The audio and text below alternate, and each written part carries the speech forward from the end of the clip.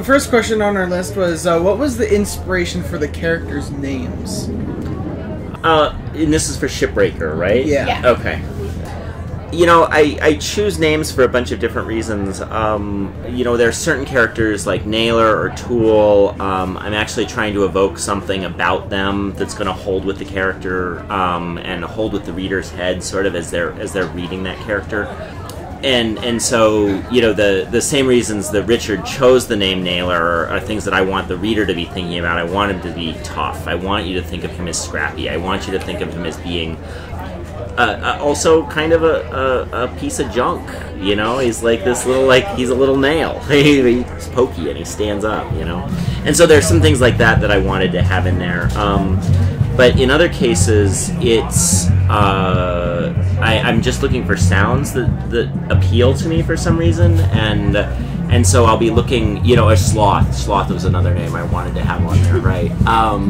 But yeah, there are other names that I'm just sort of, I'll go through sort of lists of making different names. I was like, is it a short name or is it a long name? In some cases, you're just looking for the right sounds, and so I went through a bunch of different, you know, with Nita, I went through a bunch of different Indian names before I decided that one sounded right to me, and I don't even know why. Like, I'm just like, yep, works, that's the one. And you know, it's like naming children or whatever. You're like, yeah, I'll try it for a while. Okay, that seems real. Okay, we're gonna go with that. So. All right, so you did answer one of the other questions I did have, and it was like, did you think of a real name for Naylor? Because, you know, like, all the names, they kind of sound like nicknames. Right. So Naylor was his real name? Yeah, and that's one of the, I mean, you know, the names are weird that way, just sort of in terms of, like, you know, how much do you want to feel like it's, like, real, set in this present day versus somewhere futuristic versus, and I mostly just want to break the rules or do whatever seems to feel right, and I don't even know why that is a lot of times. But, yeah. So yeah, there are certain kids who, at certain times, you know, there's somebody, you Candless, with Captain Candless, you only ever, I think, know his last name. You never know his first name, but, like, you know, in other characters, you never actually find out if they have first, middle, last, what, you know, so yeah. So his full name is Naylor Lopez, right? Yes. Okay. Another one we have is, where do you get the ideas for your story? Well, so with Shipbreaker, there were some things I was thinking about already. I was already thinking about global warming. I was already thinking about questions about what kind of... I was thinking about peak oil and things like that. What would happen if we ran out of cheap energy, and how would we adapt or fail to adapt? Would we plan to it or fail to plan for it? And so some of those things were in my head already. There's things like Hurricane Katrina was on my mind, because when I was writing it, I think it was only a couple of years after Katrina, and so that had been really interesting to watch New Orleans just get smashed by this hurricane, and then it was also interesting to watch how badly we sort of responded to it. But then it was interesting to sort of look at the climate data and say, New Orleans is never going to be less vulnerable. They're only going to get more and more vulnerable. There will only be more and more hurricanes. The sea levels will only get higher and higher. New Orleans is in a terrible, terrible place. And so it was really interesting to me when people started talking about rebuilding New Orleans, too, because you're thinking, no, wait, like, when it gets smashed once like that, you don't go back to the same spot and get smashed again, and that struck me as, like, there's this sort of quality of hubris that we have where we think we can just go where we want and do what we want. And it's like, well, no, nature might have some other plans for us here, and all of those kinds of things end up being, they're just the kinds of information that you just absorb all the time as an author. You're just always reading different things, and you aren't quite sure why those details hold with you. But then when I sat down to start writing the story about Naylor, I knew I wanted to write it in this future, and there were some specific things that I was really thinking about. One of them was that I had just seen this documentary about a photographer named Edward Bertinsky, and he went around and did these amazing photographs, and the whole series was called Manufactured Landscapes, and it was all places where human beings have changed the world, like where we've shifted the entire landscape of a large space. So we'd go around, like, taking photos of things like Kennecott Copper Mine, which is just like, basically they just dug a mountain into reverse. It's massive. It's just a giant hole in the ground, and you know, he would go and, you know, take photos of, like, these giant factories in China. but one of the places that he went was the shipbreaking yards in Chittagong in Bangladesh, and that's where our ships go to die. And the images were incredibly stark and surreal. Like, looking at Chittagong through his photographic lens was just, I couldn't get those images out of my head. And then the other thing that was really interesting to me was that knowing something about the shipbreaking industry is that for people in Bangladesh, we think of it as waste disposal. We're basically dumping our toxic ships on some other poor country that doesn't have any environmental laws. And we're like, here, take our junk. But for them, it's not junk disposal, it's mining. These are raw resources, and that was interesting to me, because when you're thinking about what does a scarcity society look like, what does a resource poor society look like, it's one that values junk, quote unquote, in a really, really different way. And so, like, so the idea that you would be mining ships for these raw materials was something that also really sort of stuck in my head, and that was the jumping off point for the whole book. Why was Naylor's father so abusive? And, like, did you always know that you were going to, like, kill him off in the book? Yes. Yes. So I moved around a lot as a kid, and one of the places I lived in was really pretty terrible. And a lot of my friends had really, really scary relationships with their families. There was a girl I knew who, at one point, she needed to move out of her house, and a whole bunch of us, this was when we were in high school, were helping her live in different houses of ours. Like, she would come and stay at one person's house, and we were sort of scheming to sort of move her around through enough different houses until her father went back onto, I can't remember, it was like night shift or whatever, so that he wouldn't be around when she went home. And it was this weird thing where you realize that family actually isn't everything, and that family, there's all this sort of talk about blood being thicker than water and stuff, and I don't really believe it. I think that all relationships are conditional, and you want to look at, like, whether somebody is decent to you and supports you and cares for you, and that's the basis of true family, if you want to say it. But all these other things are just, lies, basically. And there was something about when I was writing this book, I really wanted to sort of talk about that and sort of put a real, like, pointer on this idea that family wasn't it. It's these other kinds of supports, people who reach in and care for you. It's really important to me, actually. And I myself, because I moved around so much, I ended up with a lot of, and my mother had to move a lot, and sometimes I would end up living with other people's families, adoptively, kind of, for periods of time, for a couple of weeks or for a month. I'd live at different houses, and so that my mom could go out and do her work, and so I ended up with, like, all these surrogate families that ended up supporting me, and that's important to me for some reason, and it really, I wasn't expecting the focus of the story to be so much about family. When I was writing it, I knew Richard Lopez was going to be a bad guy, and I knew Naylor was going to have to deal with him, but I didn't know that was going to be the heart of the story.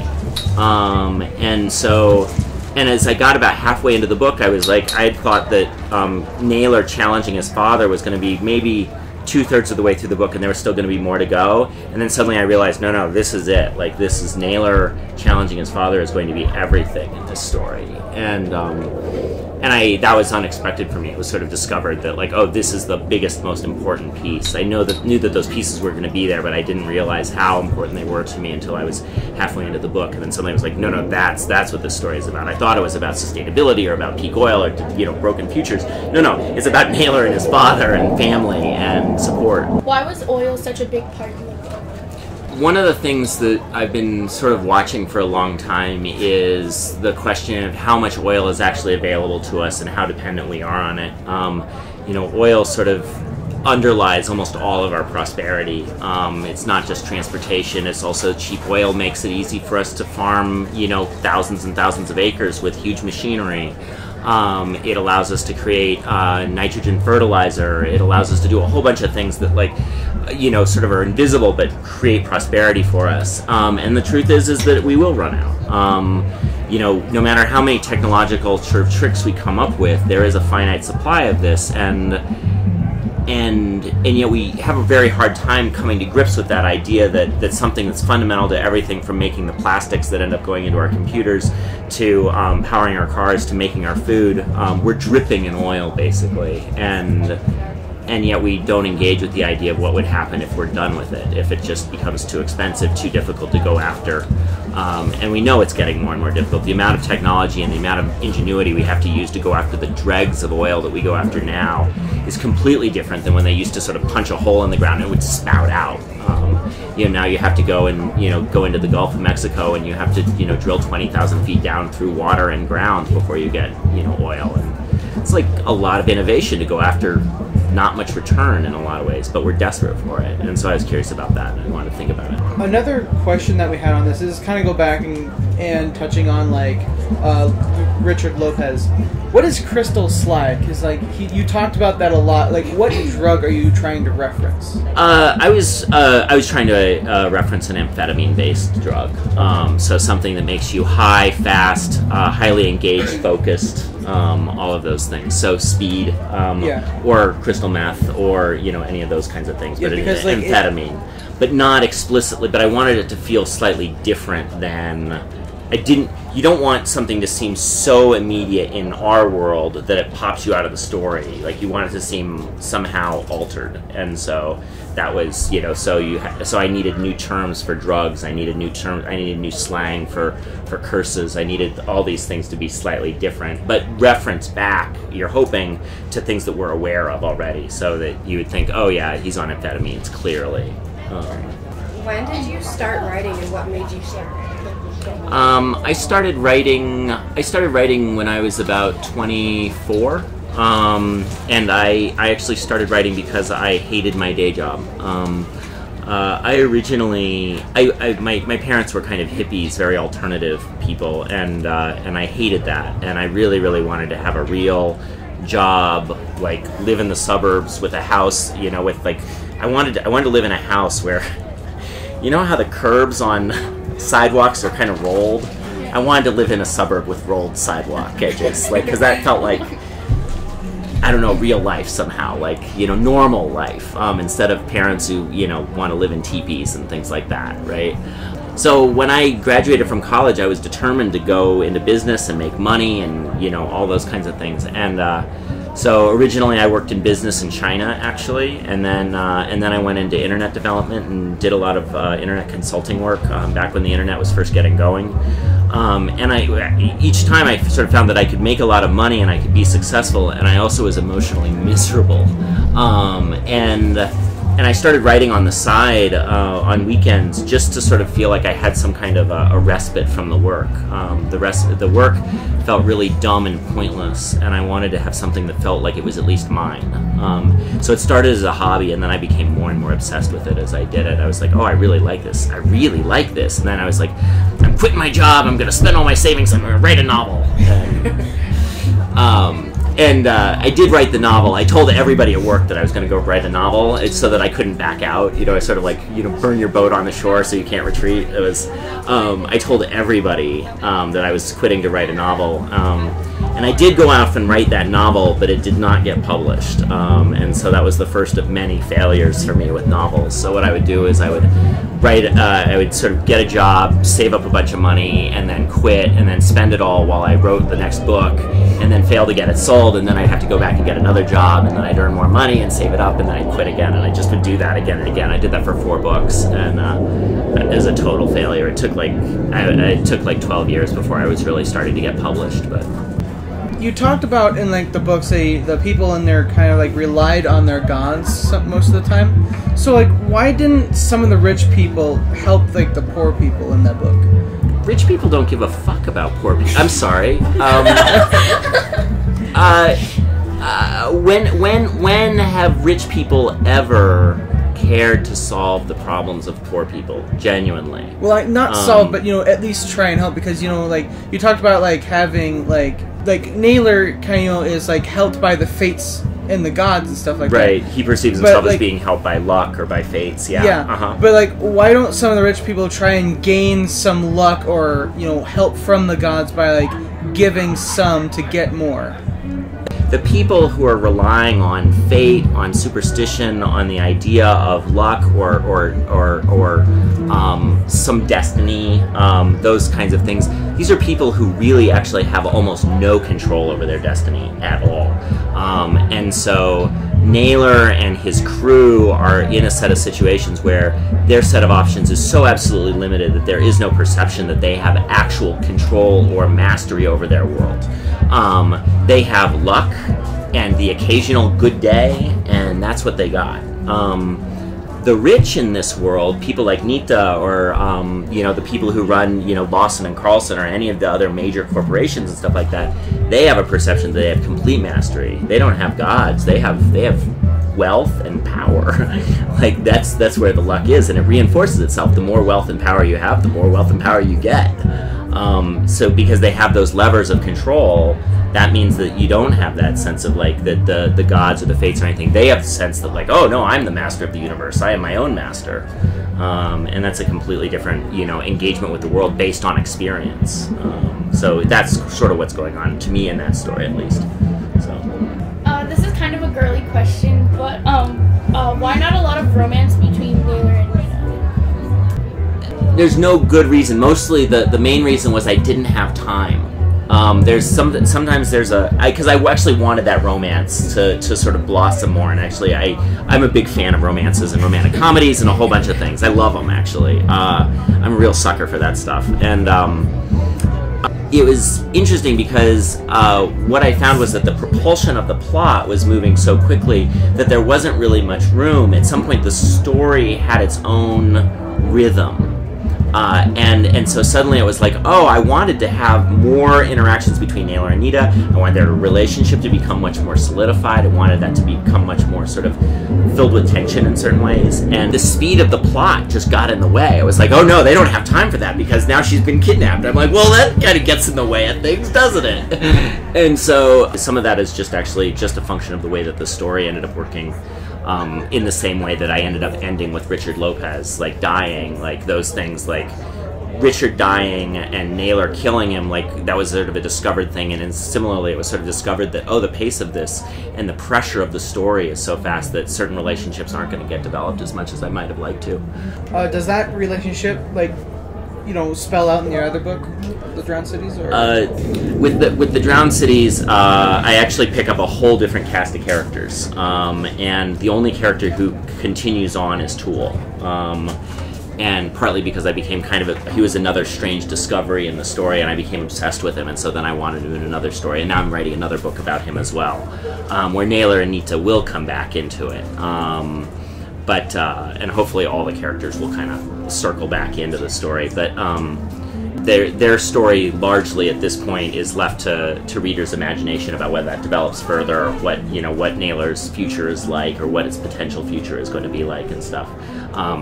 In my mind, without questioning, his life is going to be 1,000 times better than it was before. But yeah, their relationship. There's some stuff in the third book that I'm working on now that you see more of their relationship and stuff. But. So do you specifically set out to write YA books and then adult books? Because you have the adult book, or are you just I do writing the book and then it's being designated? Yes, I do, partly because of the way that I have contracts set up. So I'm supposed to be writing a book for my young adult publisher at this point, so I'm under contract. So there's some things, like when I was writing The Drowned Cities, I knew I was writing the next book in the Shipbreaker series, and it's going to be a YA. It turns out that's actually really hard. There were some things that got into the story that really made The Drowned Cities feel more intense than anything I'd written for adults up until that point, because I ended up writing about child soldiers. And so The Drowned Cities, like Shipbreaker I wrote, and I was feeling like this is an adventure story. I want to be in an adventure story. I want to be telling an adventure story. But when I was writing The Drowned Cities, it ended up being more of a horror story in a lot of ways. And it was... and that was a surprise, and I felt very uncomfortable because it was intended to be a YA book, and yet it was feeling more and more dark and more intense, and I was like, I can't make it not be this way if I'm going to be honest with the stuff that I'm working with, the child soldiering and everything. This is a scary book. You give a 10-year-old a gun, and things get really random and scary really fast. And so I knew that I wanted it to be a YA book, but suddenly thematically and tonally, I was like, wow, there are clearly no rules here, because this is going to be a really different book than, and a darker book even than some of my adult stuff, which was strange. So yes, I'm setting out to, tell certain stories to certain age groups and to certain people or readers, my ideal reader, but then the story still takes over. And that's, I don't know, I just don't have mastery over it exactly, so it's interesting. Yeah. All right, well, thank you very much. Yeah, absolutely. Thank you.